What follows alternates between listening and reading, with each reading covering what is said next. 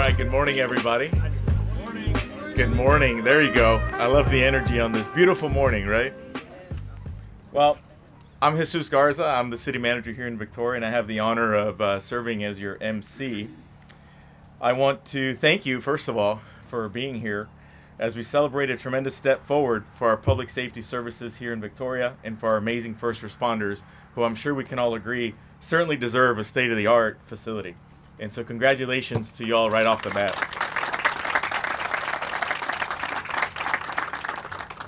I'd like to also take a moment to recognize some of the elected officials that have joined us this morning. I apologize if I missed some, but I believe State Rep Jeannie Morrison is here with us this morning. Thank you for being here. Jill Fox, representing State Senator Kolkhorst, is here. Thank you, Jill, for being here.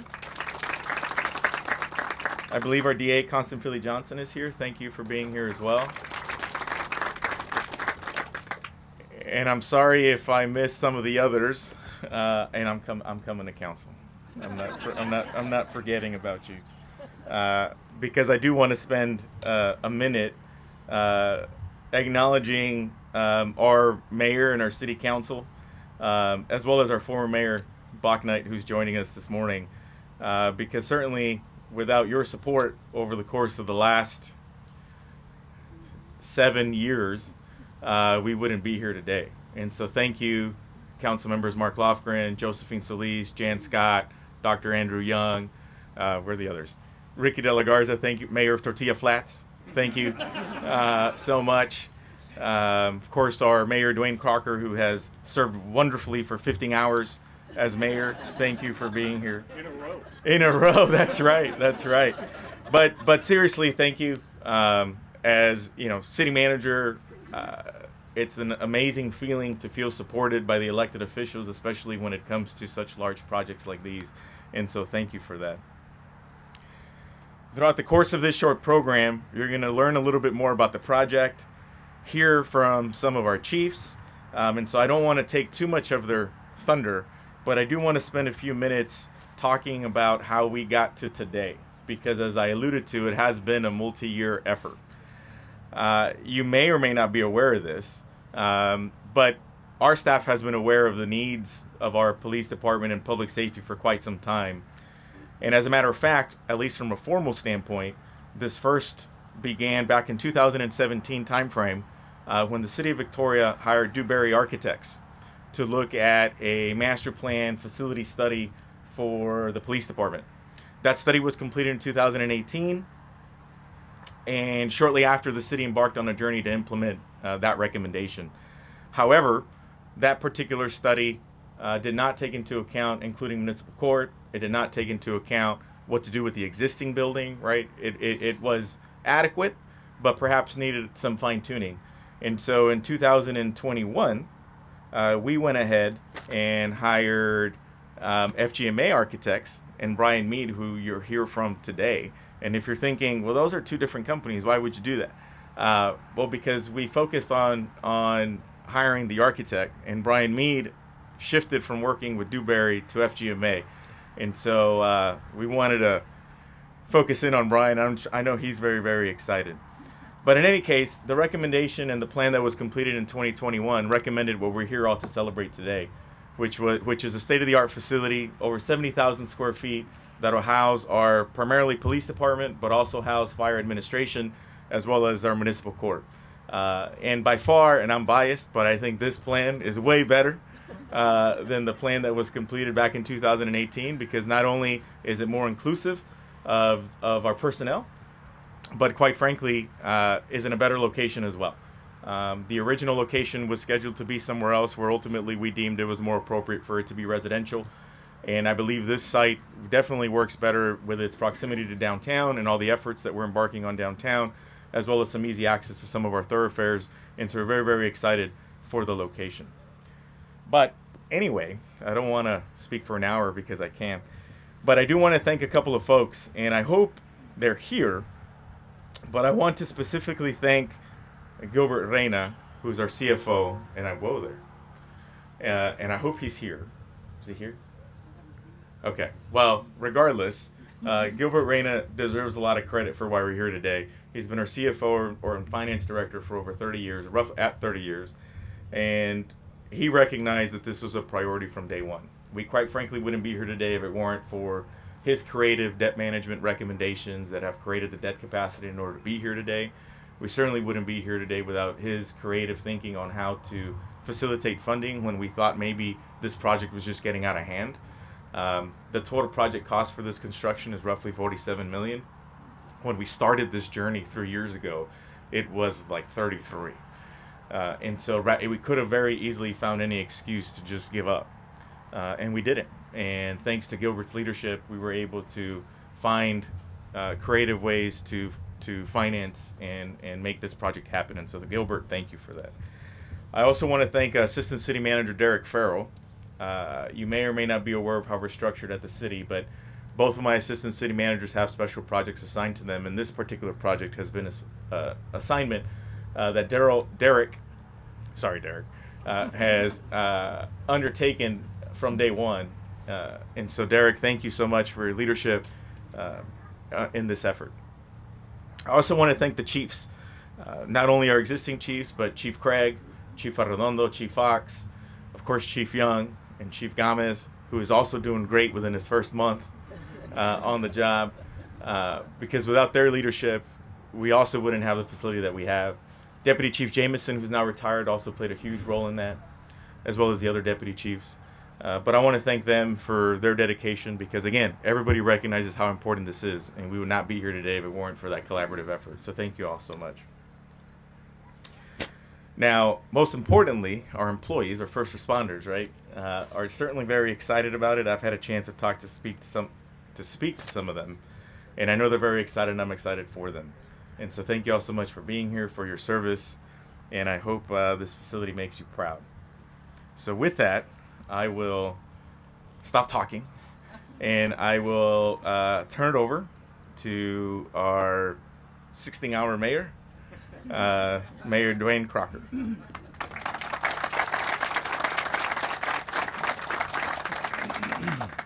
So thank you all for being here today.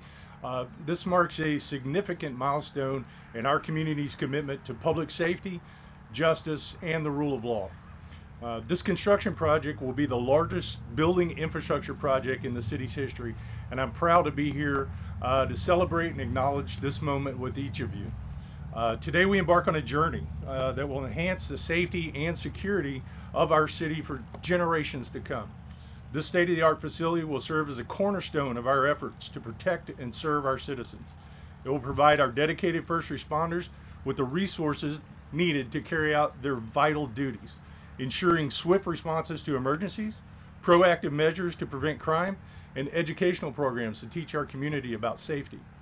The construction of this headquarters represents our unwavering dedication to the well-being of our community and to our first responders. With the inclusion of our municipal court facilities, we're also providing a place where disputes are resolved, where rights are protected, and accountability is upheld with integrity and efficiency, in keeping with our community's principles of justice and equality. I want to echo City Manager Garza's thanks to all those who have been involved. The list is too long, but thanks to everyone who made this day possible. In closing, and I know y'all are glad to hear we're closing, or that I'm closing. I think only him. We got like 10 more people. Yeah, that's why they said, look, you got this long, dude. So I think it's only fitting that we acknowledge the sacrifices made by those who serve our community on the front lines of public safety. Today, we honor their commitment by ensuring that they have the tools and infrastructure necessary to fulfill their mission. Together, through this transformative project, we're building a safer and stronger future for everyone who calls Victoria home. Thank you.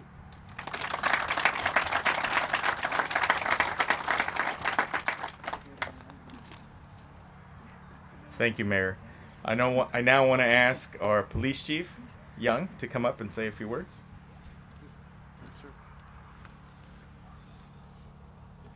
So they took all my speech.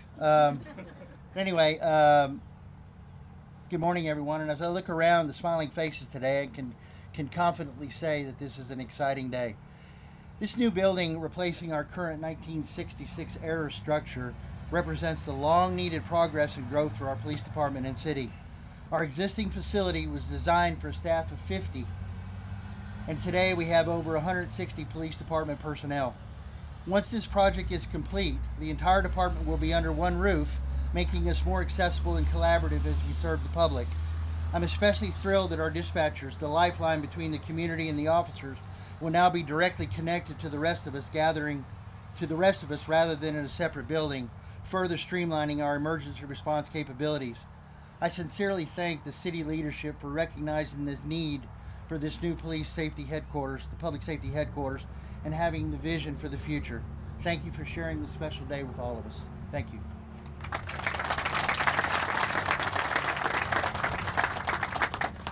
If only I can be that succinct. Yeah, if only. Yeah. Now I want to invite Chief Gomez, our fire chief, to come up and say a few words.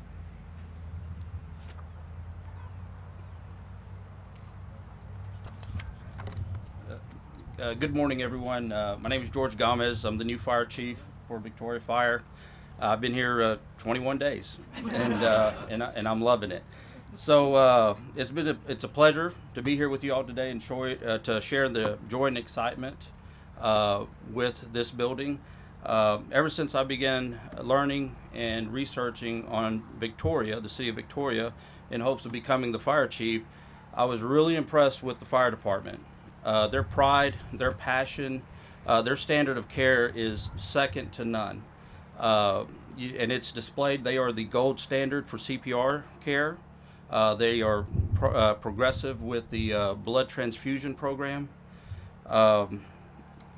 As Victoria continues to grow, it is important that we have the resources to share and be able to continue providing this high level of care for the community.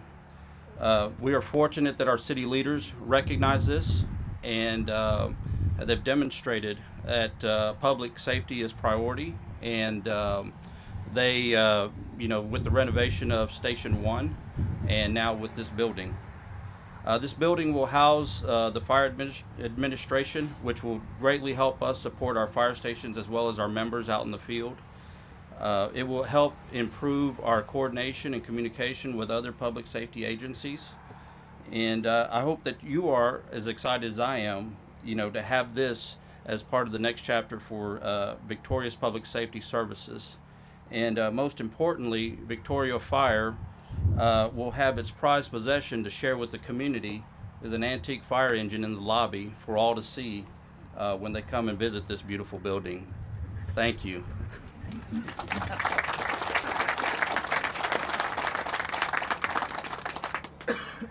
Hey Chief, it's not our fault y'all didn't maintain a historic police vehicle. Right? It's not our fault. It's not our fault. I now want to ask our Municipal Court Judge Heinold to come up and say a few words as well.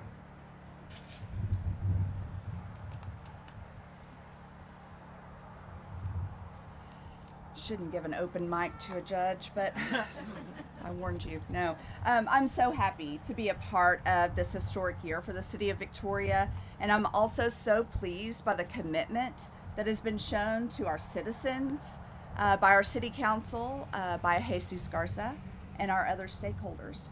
We will now have a dedicated courtroom. This is huge, with a dedicated entrance for our citizens, where we will continue in our efforts to increase access to justice and fairness to all. In addition, we anticipate having a city transit stop right here to accommodate ease of access for our community. I'm very excited about that. And this beautiful new space will not only allow for growth and expansion of services, but it will also allow for more efficiency and productivity for our great city, but also our extraordinary municipal court staff members. This really is an exciting time to be part of the city of Victoria, and I can't wait to welcome all of you to our new space, maybe in different ways, maybe not tickets, but anyway. Thank you for all the commitment that you've shown and making this possible for our community.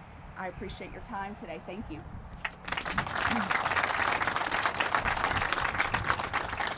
Thank you so much. And for as much as we've been talking about the need for this facility, we can only do so much, You know, we're not architects, we're not engineers, you know, we're not construction managers. And so the next few people you will hear from are really the people that are going to really make this happen. And it all, of course, begins with a design. And so I first want to ask Brian Mead to come up, who is the Vice President with FGMA Architects, and as I mentioned, has been involved with this project dating back to 2017 when he was with a different firm, which I should probably not name. But he's been intimately involved with the project for several years, and I know he's excited. So, Brian? All right. Thank you, Jesus. Good morning, everyone. 7 years has gone by very, very fast, and it has been an honor and a privilege to lead various teams on 2 different programs and multiple site test fits, as Jesus has mentioned here in the city of Victoria.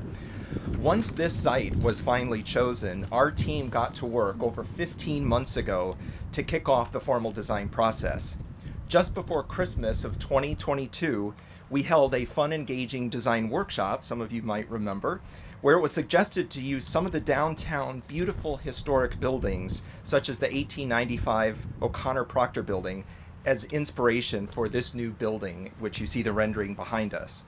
So on behalf of the entire design team, because it truly does take a village, I would like to thank the City of Victoria for entrusting us to plan and design this exciting new public safety headquarters.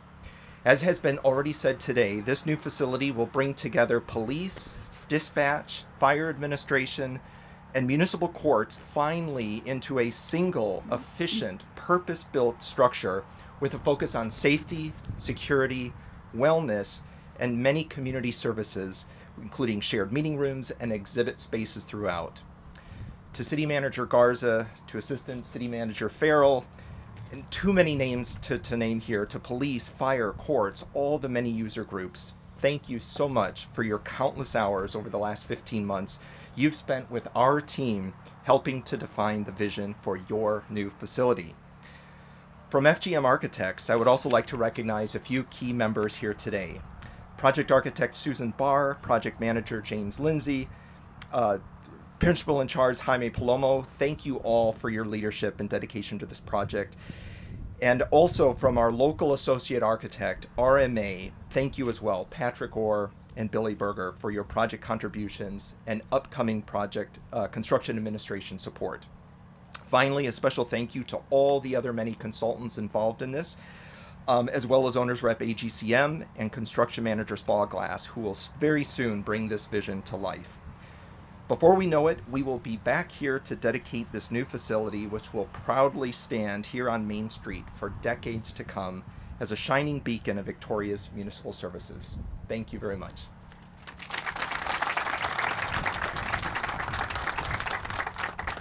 Thank you, Brian. And as Brian alluded to, it'll be up to Spalglass to make this happen.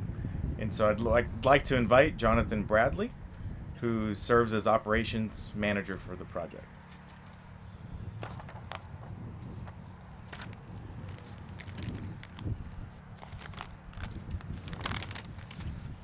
Excuse me. Ladies and gentlemen, esteemed guests, good morning. I'm Jonathan Bradley. I'm the operations manager of Spalglass. Today marks a historic moment as we gather to celebrate the groundbreaking of the new City of Victoria Public Safety Headquarters.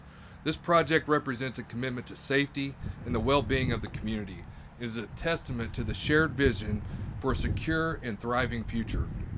In constructing this state-of-the-art facility, the City of Victoria is investing in the backbone of the city's safety infrastructure. The headquarters will serve as a beacon of protection, embodying dedication of first responders who work tirelessly to keep us safe each day. As we turn soil and commence the construction of this essential hub, let us reflect on the collective effort that has brought us here today. It's a collaboration between government, between law enforcement, between fire administration, between municipal courts, and the community. And it's a demonstration to what can be achieved when we work together towards a common goal. The building will not only house the latest technology and resources for police and emergency services, but it will stand as a symbol of unity and resilience. It's a commitment to fostering a safer environment for generations to come. I want to extend my gratitude as well to all that have contributed to making this project a reality, to our owner, to the City of Victoria, to the owner's representative, to AGCM, to the project architect and their consultants, FGM, and to our Small Glass team and the many, many community members who have supported this initiative. Together, we're laying a foundation for a safer and more secure City of Victoria.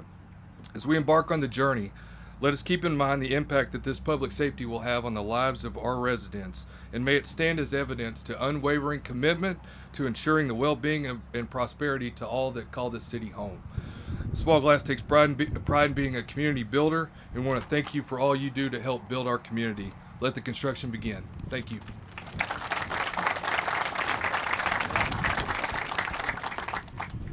Thank you for that. Thank you for being here. And lastly, I want to invite Marty Smith, who is the president of AGCM, and I think it's fitting that he's speaking.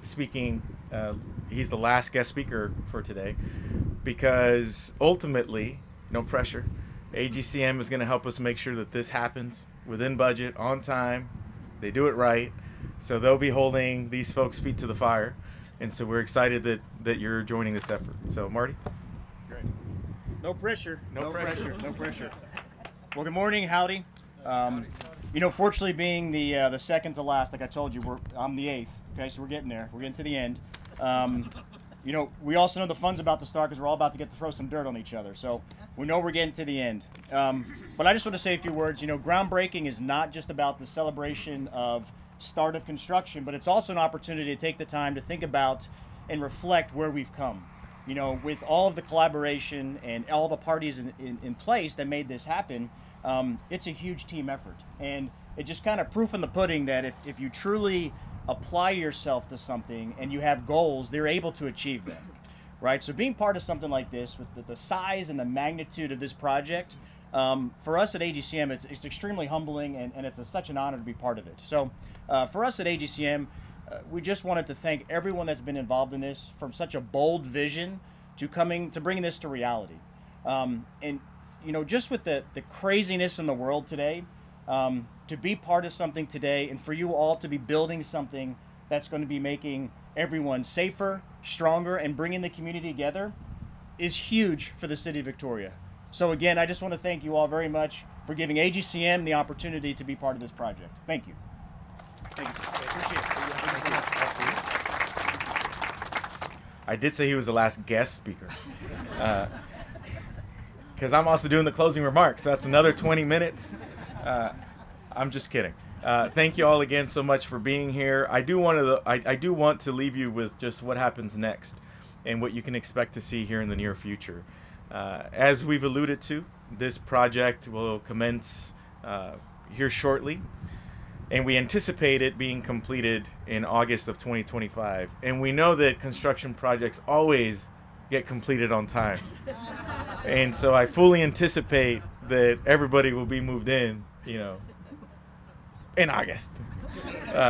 I'm just kidding. But the project is scheduled to be completed in August of 2025, and I know that our personnel are excited to move into the facility, you know, in that fall of 2025, and so we're excited for that. One of the questions that we've been getting quite frequently since announcing this, and you might be thinking it yourself, is what happens to the existing building that our police department and municipal court are currently in. And the plan for that, we don't have a timeline for it, but the plan for that is to renovate those spaces so that we can create adequate state-of-the-art space as well as room for growth for some of our administrative departments that are currently housed in 700 Main. And currently at the City Hall complex, which is where the police department is, your only true administrative type of or oversight management departments that are there are City Secretary's office, City Attorney's office, and City Manager's office. And so we look forward to the renovations of that facility so that we can bring back to City Hall our finance department, communication and public affairs, our HR department, and we also envision renovating our council chambers so that we too can have a space that's specifically designed for council chambers so that we can continue to conduct the business that everybody wants us to do in a state-of-the-art and safe facility. And so that's to come. And again, thank you, mayors, city council members, for all your support. We wouldn't be here if it weren't for you. And especially thank you to our first responders who, without your day in, day out sacrifices, we certainly wouldn't have the ability to even be here today. And so thank you again, and that's where I want to leave it. Thank you to our first responders. Congratulations. You deserve a state-of-the-art facility, and I hope you're excited. So thank you all so much again.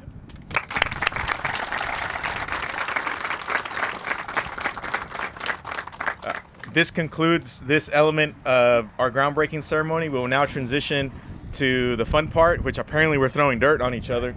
And so I do want to ask, of course, our mayors and our council members and the speakers to please make your way over here to Lauren and Ashley so you can get your shovel and hard hats.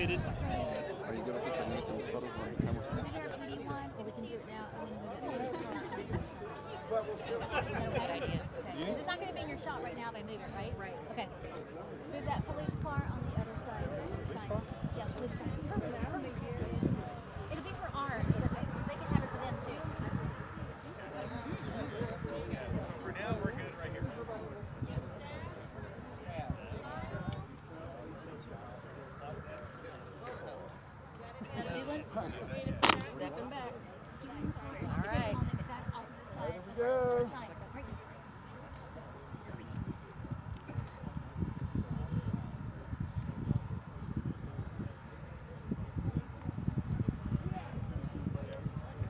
Don't turn it over yet. Look this way.